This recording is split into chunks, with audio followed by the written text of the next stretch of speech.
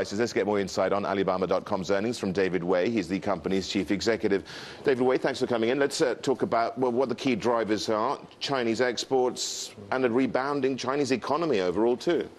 Well, I think overall, as you said, China adds over 100 million internet users. And Alibaba.com, we managed to get 10 million business users over the last 12 months. Yeah, we should remind ourselves that you're a B2B site at the end of the day. E-commerce is your mainstay. So we shouldn't really compare the 400 million internet users and talk about the companies using you. And how's that developing?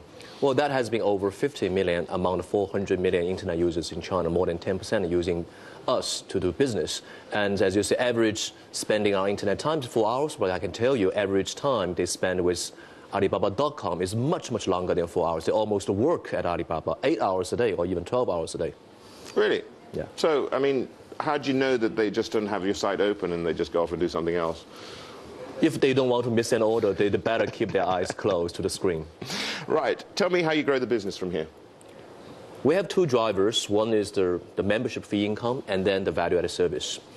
We said the first 10 years of the business, meeting Alibaba, is to enable buyers to meet sellers, which comes the revenue from membership fee. But now we say the next 10 years should be Work Alibaba. Work Alibaba is about different services needed. This is the value-added bit that you're talking about here. This is where you have to get more out of every customer, average revenue, if you like. The value service should be creating value for the customer first, and then we can get some value. We create it for the small businesses, and last 6 months, we grow that revenue mix from mid-teens to over 20%. Okay, and it's really a domestic story, or is it now becoming more international? It's both. We got over 12 million users outside China, while US we have more than 2 million, making US the largest user base outside China. Okay, are you seeing any move in China away from being an export-driven economy more to one which is going to be driven by consumer demand in the future?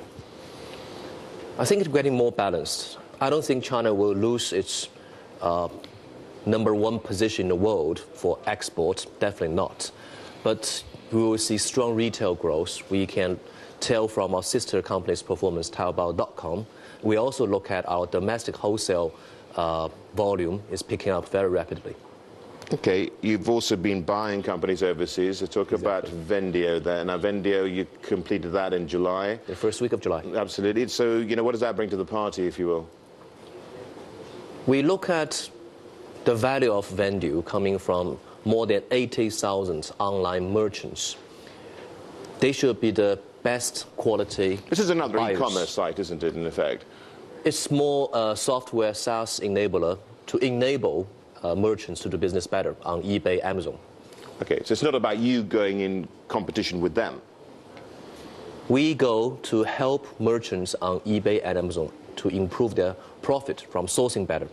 Right, but you have no ambitions in the direction of eBay and Amazon. So far, we have no ambition to serve consumers in the US, but we B2B, business to business. So any business who need help, no matter the business is based in China or in the US, we're very much interested. So that's your strategies behind the scenes, if you will? Yeah. Okay, so that's what you're doing there. What about elsewhere internationally? Well, there are 3 countries outside China very, very important to us, and I think to any internet companies, or even to any commerce. That will be US, Japan, and India. And that's where your next plans are they? Yeah. Okay, what are you doing in India? Well, there are 3 ways we grow our business. Either build, buy, or partnering. In important countries like these 3, we may do all the 3. In US, we built our first office 11 years ago. Even during our most difficult time, we never pulled out our presence from US. And now we are buying, and we are open for partnership. In Japan, we're in partnership with SoftBank and Yahoo Japan.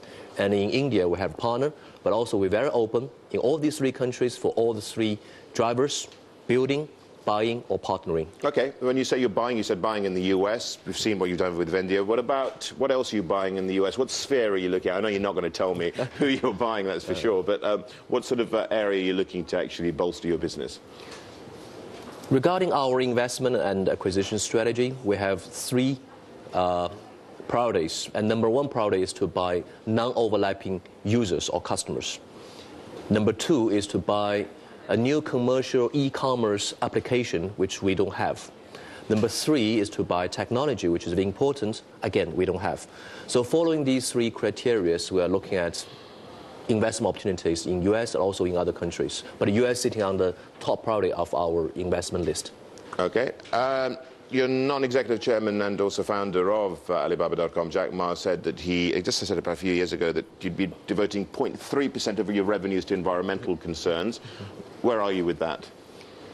We actually announced during our AGM this year, 0.3% of the revenue will be donated for social responsibility forever for this business, including the LISCO. And the key objective is to improve water and planting trees. These will be 2 major things we believe, something we can do to help. For example, if you want to park a car in Alibaba campus in Hangzhou, you have to plant trees and put label marking how many trees you planted. I got a relatively big engine car, so I planted over 100 trees to get a parking lot. That's quite something. Thank you very much indeed, David. David Wei, the Chief Executive of Alibaba.com.